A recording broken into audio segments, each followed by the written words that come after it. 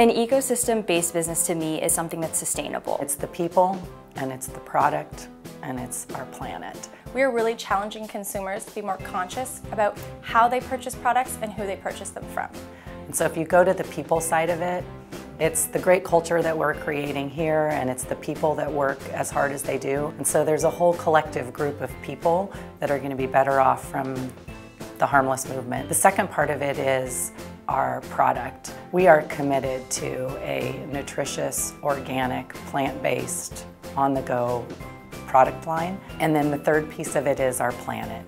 We are not just taking from the planet, but we're being a part of the cycle. Anything that we touch is part of that system. A plant grows and you get to harvest it, but when you harvest it, you also put back into the earth. Our farmers and the people who help bring this product to the US are the most important piece of the puzzle. You're using everything, you're not wasting anything, and you're giving something better to the end user. You know, the golden rule, treat people as you want to be treated, but taking it one step further and also treat the planet well. As a consumer, you should demand good food.